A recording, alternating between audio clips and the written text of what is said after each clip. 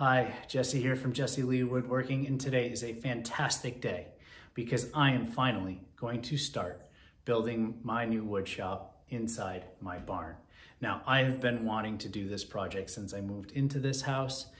However, every other project that gets in the way doesn't allow me to get started the way that I really need to in order to have a real wood shop. Now, if you watched any of my other previous series, I basically have cobbled together this works space up here with a combination of table saws and plywood. Well, I am finished doing that, and I'm finally going to spend my time now getting my wood shop the way that I want. So behind me is the exterior wall for my barn. Now, my barn is a post and beam barn. It's built with Douglas fir, and it's made out of real dimensional lumber, meaning every piece of lumber is generally the exact same size as it says that it is. So that's how they're generally built, which means everything is a little bit different, and also it has some real benefits. Now, this barn upstairs is 35 feet wide by almost 40 feet long. It is a fantastic workspace, but I live here in the Northeast, and once it gets to be about November, this place is freezing, and I can't do anything in a freezing cold barn with numb fingers. So the very first thing I have to do is insulate this barn. Now, if you are like me or like any other person that's trying to figure out how to do this, save your time and just follow along with me, because I have spent years, literally years, working in the background trying to figure out the best, most economical, and easiest way to come up with a solution for insulating this barn. And what I'm going to start in this particular side of my series is with insulating the exterior wall that faces basically my home. So the first part of this series is how I'm going to do this wall. And in general, this is the idea. Behind me on my barn, much like most barns were built early 80s and even sooner, they are built with standard shiplap dimensional lumber. It's made out of pine, it's 1x10, it's overlapping, and it sits on these purlins. The really nice thing is that it sits on these purlins, because if you are trying to figure out how to actually do insulation on an exterior wall, some people might say, well, you can blow in closed cell foam spray. Yes. However, you don't want to just blow it right onto that wall, because if you ever have to take off a single board on that outside wall, you are never going to get that off. And at the same time, you're going to ruin every bit of insulation. And so then you might say, well, I can then put maybe some home wrap on there and then spray the foam in. Yes, you can do this. These walls are 1x6. So figure out how much, basically 160 square feet, a 6-inch depth on closed cell foam is. And now you're talking a very expensive insulation process. And that's only one wall. I have 2 of these, plus I have giant cathedral ceilings. So I'm not going to be doing that either. What I did come up with, however, is this. On those purlins, that actually gives me an air gap between the inside of the wall and the exterior part of the wall. Now you can see there's plenty of water staining here on this exterior part of my wall, and that's okay, because that's how these are built. The inside temperature and the outside temperature really aren't that different, so these dry out relatively quickly. And the idea is I still want to be able to dry out the wood or any moisture or any of the vapors that come in between the walls, so I'm not trying to completely make a airtight compartment here in my upstairs. However, I'm trying to stop wind, and I am trying to stop any type of cold air from egressing in through the walls that I'm going to be building on both ends. Therefore, I am going to come up with this solution. I have here some rigid foam. This is the NGX foam. So this is the new extruded poly board, rigid foam board. This is 1 inch thick. So that 1 inch thick board is going to sit right on top of these purlins. I'm going to cut it into these walls, And then I'm going to go ahead and seal it in with the gap and crack sealant.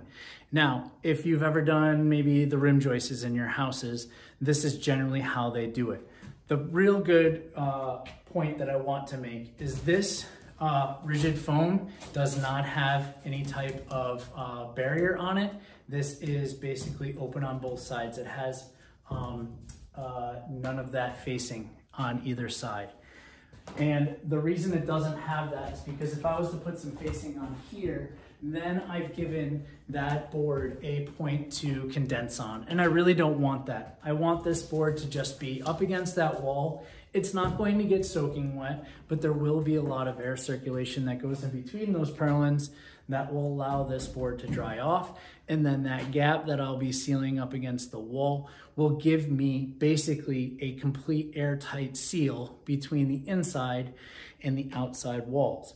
Then, once I'm done sealing that up with the gaps and crack sealer on all the sides and corners, I will then go ahead and lay in unfaced R21 standard fiberglass batts. They will sit directly onto this. And then from there, I'm not using gypsum board. I'm not making a perfect wall for a home.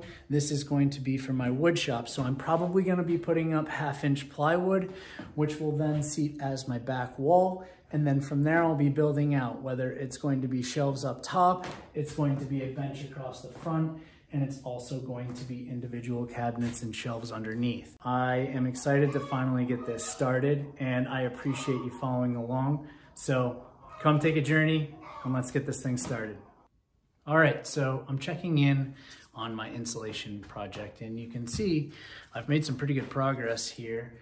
I've now put up all of the rigid foam board on the exterior wall. As I mentioned before, I secured just tentatively, while I was able to get the sealer up, the board to the purlins across the back wall here with just some small aluminum nails. They were enough just to hold the board firmly against and in position while I was able to seal up around all of the edges. Now you can see behind me, I've filled in all of the edges as well as the seams, and also any nail holes that I had from the nails that I was using to hang the board on the wall and hold it in position. So now I've done the complete perimeter and interior sections of each individual bay. And now I will go ahead and put in the R21 fiberglass unfaced insulation right on top of it. Now, you can also see I've put up these braces here.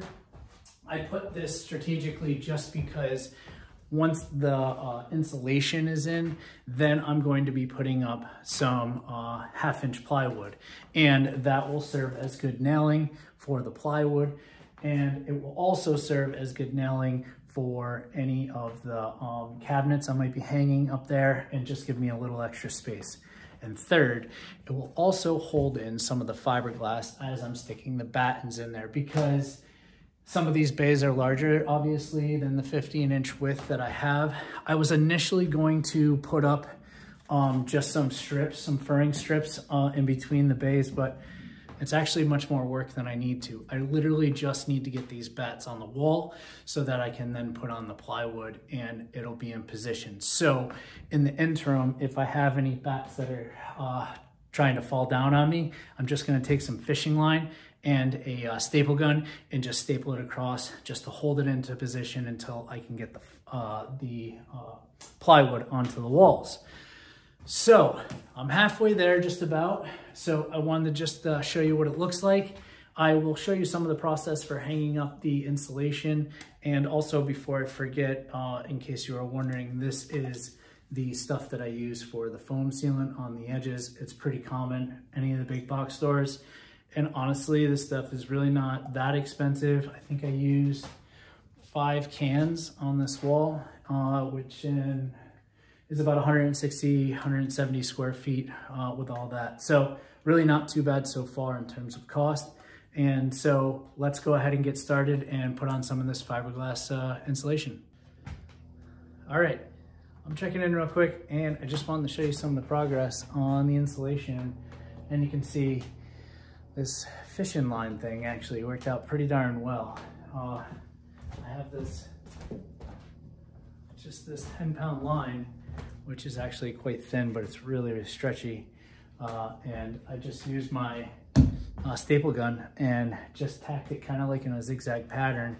And obviously you can't see it, but it's enough to actually hold the insulation in place. All right, so I'm about 90% of the way through this process. And to be specific, I have 19/32 plywood, so basically just over a half of an inch.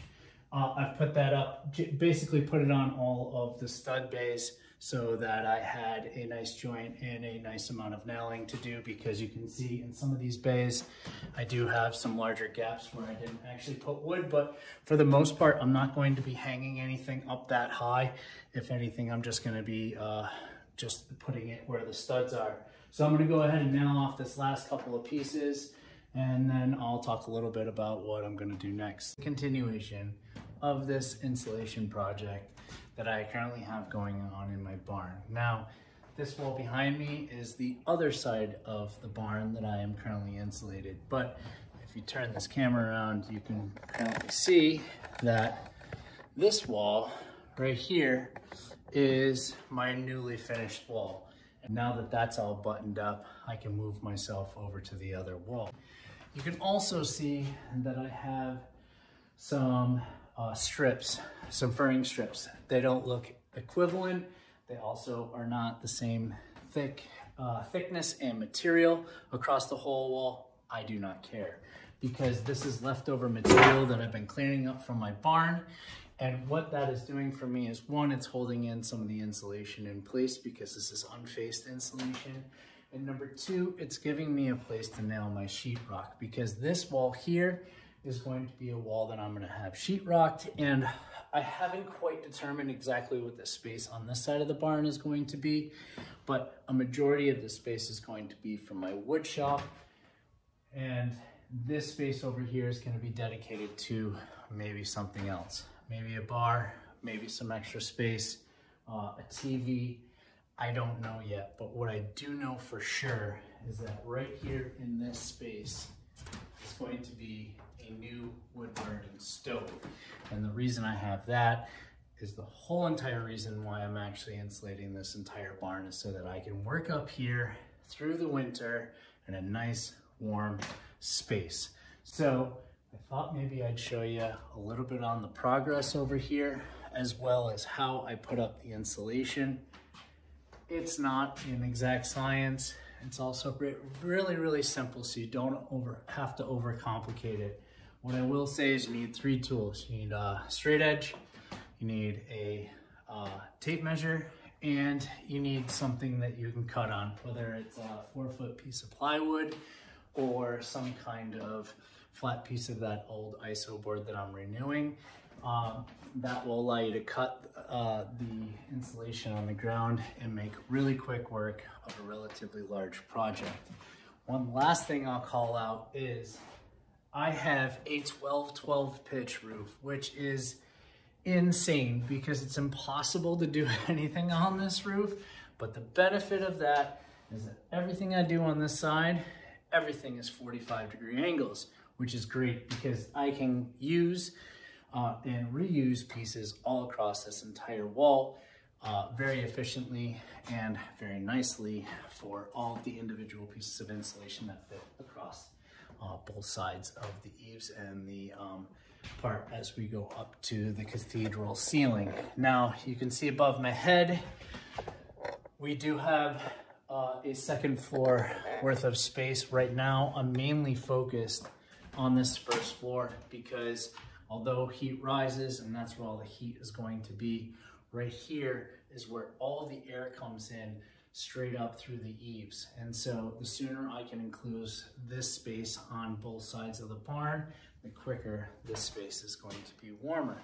So let's go ahead, get this finished.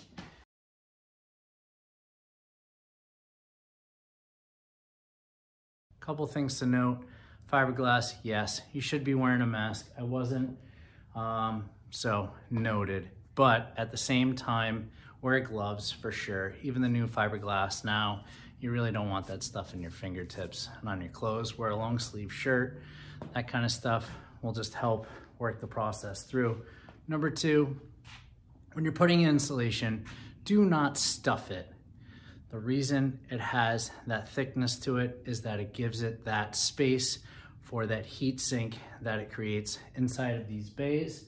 So when you stuff the insulation, it takes away from the effectiveness of the depth that you are seeking. Here I have R21, plus I also have that 1-inch polyiso, which I think is about a R7. So I really have about an R28 on the walls, which is pretty sick, considering this is the upstairs of a wide open space barn right now. Now you can see on my right and my left-hand side, this is the beginning of the cathedral ceiling here in my barn. If you'll watch the rest of my insulation and process for enclosing this barn and turning it into my wood shop, you can see that that part is now next. Stick around. Thank you for watching, and we'll see you on the next project.